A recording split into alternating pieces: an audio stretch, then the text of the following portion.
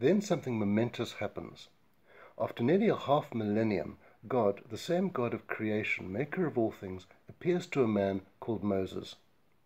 He has not forgotten the promises he made to Abraham, Isaac, and Jacob. Nor has he forgotten his great plan to bring the opportunity of salvation to the whole human race. In fact, as we move into Exodus, we find that that plan has been taken up a notch. And so, according to the 3rd chapter of Exodus, the Creator God appears to Moses in a vision of flame on Mount Sinai, the mountain of God. This is a manifestation of the same God we met for the first time in the opening verses of Genesis, the God who is both a God of revelation, yet also of mystery. He makes this clear from the start. When Moses inquires as to his name, God mysteriously answers, "I am who I am. This is what you are to say to the Israelites, I am has sent me to you." This is not the name of any God. This is a name of mystery, the name of a God infinitely above any being that dare call itself a God. Even the name itself is shrouded in mystery. I am. What could this mean? Perhaps one of the few things we can know for sure about it is that it speaks of a God who is absolute and eternal. So secret is this name that the later Jews would be fearful even to speak it. They were not even permitted to make an image or idol of their God, who was so indescribable that words or a statue could never capture who and what he is. Now this is evidently something far removed from the gods of pagan peoples, whether the Greek Zeus, the Roman Jupiter, or the Canaanite Baal. Their names are well known. It is a simple thing to erect physical idols or likenesses of them. These gods were far from all-powerful. Their power was limited to a particular territorial area of influence. In other words, when you walked into ancient Egypt or ancient Rome, you would find people who worshipped, for example, a god of the stars, a god of the moon or the sea, and so forth. You would not find a god who claimed to be God of absolutely everything that existed. So what happens when the one absolute God of everything comes into contact with gods who are limited in scope and power? We find exactly this in the extraordinary spiritual battle that explodes on the pages of the book of Exodus. As we know, Pharaoh refuses to let the people of Israel go, and so God unleashes 10 plagues on the nation of Egypt. What is often not fully understood is that these plagues are really all about a tumultuous battle between God and the gods of Egypt. The focal point of each plague, the object on which each successive plague is centered, is aimed at a different Egyptian god. For example, the Egyptian god Hapi was supposed to be god of the river Nile. So when God turned the Nile to blood, what it indicates is that he has defeated and killed Hapi, who was supposed to be the god over this sphere of influence. The Egyptian god Heket was represented as having the head of a frog. So what does God do? He sends a plague of frogs, which indicates his superiority over this so-called God. And it's the same with all 10 plagues. In all 10 cases, a different Egyptian god was targeted, thereby demonstrating God's superiority over the gods of that nation, the point of which was to show that God was the only true God. Not only does the message go out to all Egypt, but no doubt also to the nations beyond. It is the message that Egypt and her gods have been soundly defeated by a new God who has arisen and will shake all the earth. This God of all the earth is extending his power and showing himself to all the nations of the world. He has come to reclaim all peoples who fell away from him in the earliest days of humanity. And so with Pharaoh's power soundly broken, the people of Israel are freed, and God's word to Abraham of half a millennium before is fulfilled. Now we might see in our own generation a further battle between the true God and the gods of the nations. For our own Western world has drifted so far from the God of its own ancestors that they have forgotten all about him and have chosen rather the gods of luxury, pleasure, and worldliness. Perhaps a time will come when God will challenge these false gods, shake them to their core, and so turn the attention of a wayward world back to him. Who knows, perhaps COVID-19 was one such way in which God forced a lockdown situation, cut off access to many of our Western pleasures, especially the much-prized God of Mammon, and so attempted to turn attention back to him, our Creator and traditional God. And so, after some 400 years of slavery, the sons of Abraham are freed from Egypt, and so come together at Mount Sinai, the mountain of God. This epic story, the Exodus from Egypt, is one of the greatest episodes in the history of humanity. If we could see it on a spiritual level, we'd be astounded at the degree of spiritual warfare that lay behind it. For here we have nothing less than the establishing of the people through whom salvation would come. As Jesus would say many years later, salvation is of the Jews. This is very important to the question raised at the beginning of this talk. It means that salvation was revealed by God through the Jews, one race. Salvation does not come through any other people. God sanctions salvation through one people through whom the message would go out to the world. As the prophet Isaiah would later say about Israel, I will make you as a light for the nations, that my salvation may reach to the end of the earth.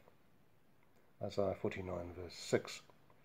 The later rabbis would say that when the high priest went into the temple to offer the annual sacrifice on the Day of Atonement, he stood not just between God and Israel, but between God and the world.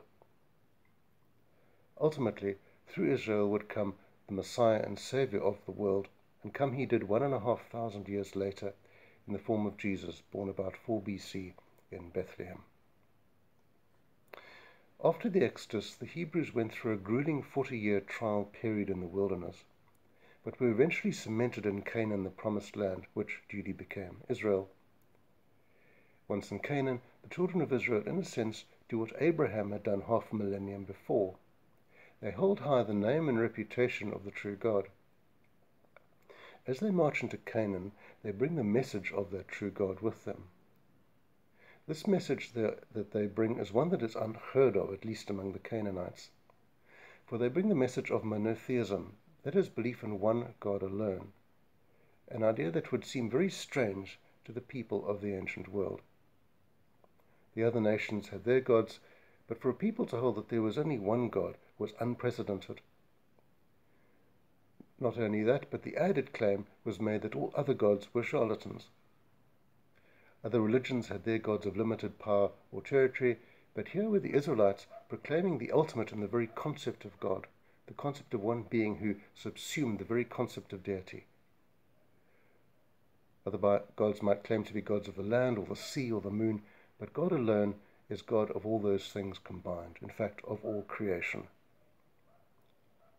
400 years previously, Abraham had proclaimed to the Canaanites that one God, and now here, nearly half a millennium later, the Israelites arrive in Canaan and do the same. And they have a mandate to fulfill. They cannot afford to turn to the left or to the right. They cannot afford to fall away and start worshipping idols. Their mandate is to proclaim God to all the world that had forgotten him. And so, as Israel is about to enter the promised land, Moses instructs them with some urgency. He says, these commandments that I give you today are to be on your hearts. Impress them on your children. Talk about them when you sit at home and when you walk along the road, when you lie down and when you get up. Tie them as symbols on your hands and bind them on your foreheads.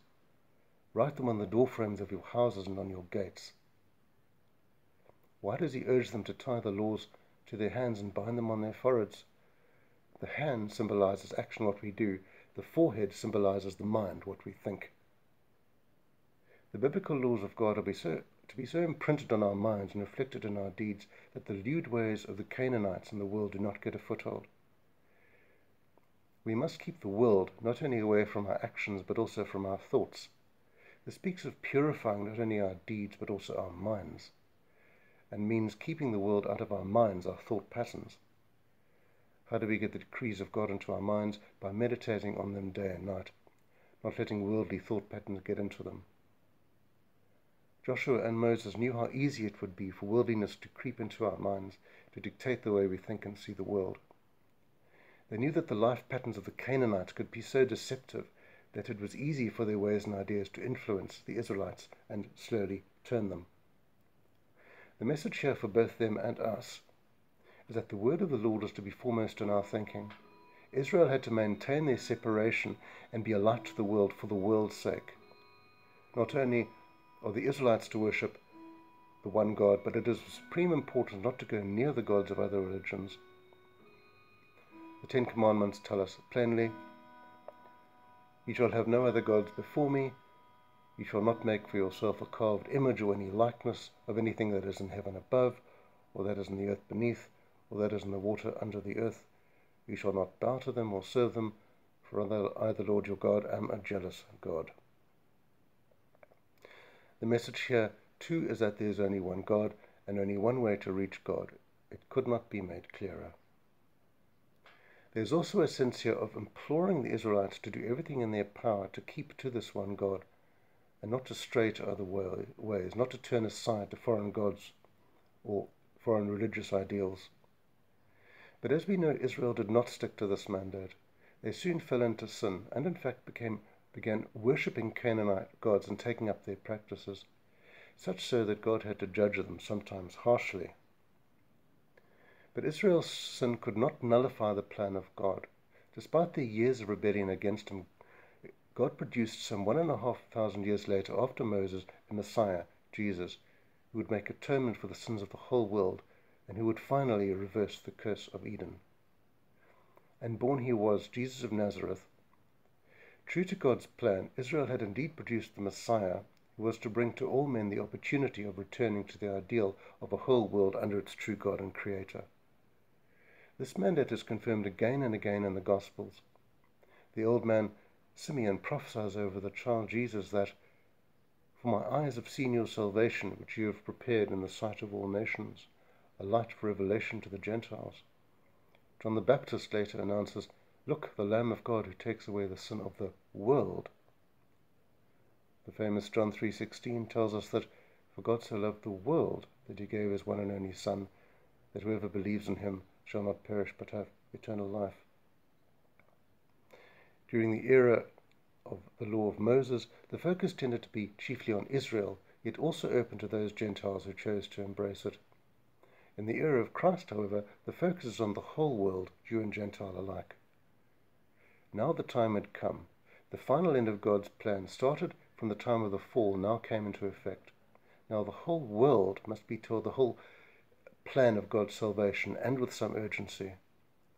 God had indeed brought the offer of salvation to the world as promised back in Eden. He had done so in an unexpected way. God himself had come in human form to be the sacrifice that would be the means of which the world, having long forgotten him, could now return. But that word of salvation must be taken to the world. The world that had drifted from God since Eden, and especially since the Tower of Babel, must now be brought back into the fold. But God's humanity must come to the understanding that, just as a new era was dawning, so old ways must be forsaken. For mankind had developed various ways of their own to try to find God, but God had engineered one way only, and it was for his followers to proclaim to the world what that one way was. In John 10, Jesus makes the statement, "I have sheep that are not of the sheep pen. I must bring them also. They too will listen to my voice, and there shall be one flock and one shepherd." Here he is speaking of the Gentiles, who must, along with the Jews, be brought to faith in him. Under the covenant of Moses, God dealt chiefly with Israel, although at that time salvation was indeed open to those Gentiles who might come into contact with Israel. But in the new covenant of Jesus, God will deal with all the world, Jew and Gentile alike. All the world must be faced with a choice to return to him. This is why Jesus announced, "And I, when I am lifted up from the earth, will draw all people to me." John 12:32. In the famous John 14 verse 6, Jesus makes the clear statement that "I am the way and the truth and the life. No one comes to the Father except through me." He did not say that he is a way or one of various ways. He said that he is the way. This means that he is the only way, the only bridge to God. He also says here that he is not so much a truth, but the truth. If he is the truth, then it follows that there is no other truth that will bring us to God. No other religious source or religion can claim to bring their special truth of how to get to God. This is why we also read that whoever believes in the Son has eternal life, but whoever rejects the Son will not see life, for God's wrath remains on them. It could not be made clearer. The one God had opened up one way to get to him, and one way only. In fact, the greatest possible way, his Son, God become flesh, higher than all the earthly ways of men.